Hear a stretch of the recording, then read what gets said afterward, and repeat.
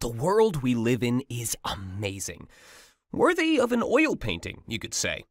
And part of what makes it amazing is the diversity of life it holds. Each organism has its own special characteristics, abilities, and needs. And that includes humans. With the populations growing ever larger, there are more and more individuals with different needs. It can be tempting to make designs solely on the basis of what you think looks good or fits a specific visual style.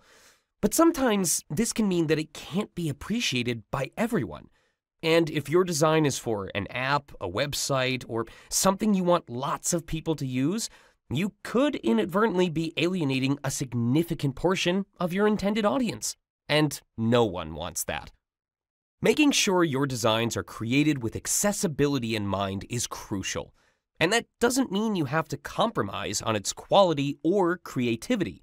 It just means that more people can appreciate your design, with or without the use of assistive technology. So, let's take a look at how you can design with accessibility in mind.